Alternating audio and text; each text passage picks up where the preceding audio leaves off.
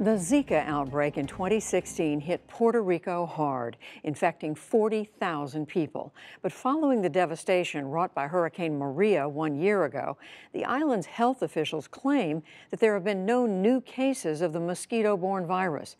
In this story by the Ground Truth Project, in collaboration with Reveal from the Center for Investigative Reporting, Beth Murphy explores whether the hurricane really swept away Zika, and if not, what's being done for moms and babies at risk. It's part of this week's Leading Edge series, which focuses on science and medicine every Wednesday. Stefan Rodriguez was born with severe birth defects caused by the Zika virus.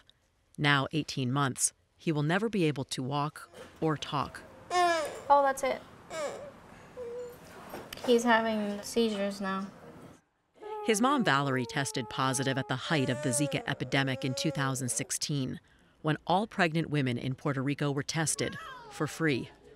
The Zika epidemic really increased the number of birth defects in places where we had Zika.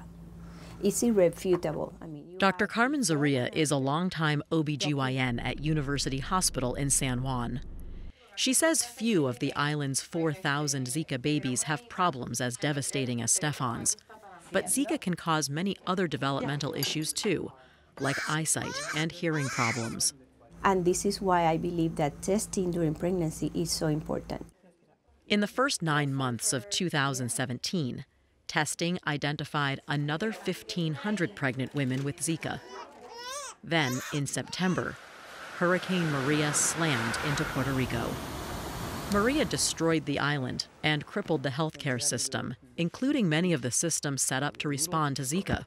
We had a catastrophe, we stopped the testing, the healthcare system collapsed. While the island's healthcare system came back to life, the Zika testing program did not. The Department of Health concluded that there is no Zika. The epidemic ended the day of the hurricane. Assistant Secretary of Health Concepcion Canones Delongo claims the Zika testing program has been back up and running and says there is no current evidence of the virus. So far, we are not detecting new cases of Zika. She also says within 3 weeks of the hurricane, her department sent Zika samples to the CDC lab in Atlanta for analysis. But in an email, CDC officials refuted that, saying, the Puerto Rico Health Department did not send Zika tests to the CDC after Hurricane Maria. There was no Zika testing ever done since September 2017, since the hurricane. So we have no way of knowing if we are still having transmission or not. Doctors began questioning why the health department was misrepresenting the Zika response and risk.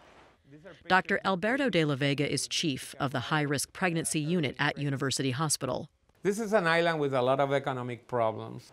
Zika is bad business, so the economic burden is huge. Physicians say they fear the Puerto Rican government is more interested in protecting tourism than public health. There's even evidence that the hurricane created more breeding grounds for mosquitoes. Scientists from a private research group placed mosquito traps around San Juan neighborhoods.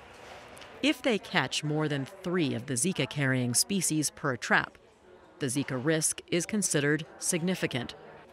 Scientist Marianne Ortiz says these days when they study what's in the traps, the numbers are 3 times that. There were more breeding sites because the debris from the hurricane, and so we saw places where we never saw larvae before because of the rain. There were many more breeding sites now available. With public health officials claiming no new cases on the island, Dr. Zorrilla took matters into her own hands. She teamed up with the CDC to start a new testing program for pregnant women. We're going to do testing to all pregnant women in our clinic during every trimester. I hope it's gone. I would love to have not to work with it. I want to be ready. I want the evidence. If there's no Zika, fantastic. If there's Zika, let's work on this. With a team of doctors, she continued testing through spring, summer, and now into the fall, with alarming results. The percentage of pregnant women testing positive for Zika today is almost as high as it was at the height of the epidemic in 2016. In this new study of 280 women, 9% tested positive.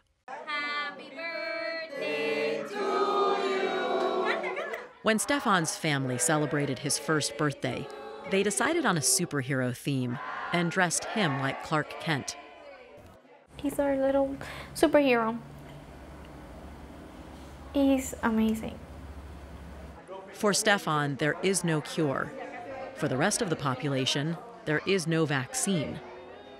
26,000 births are expected this year, with no formal Zika testing program in place. For the PBS NewsHour, I'm Beth Murphy in San Juan, Puerto Rico.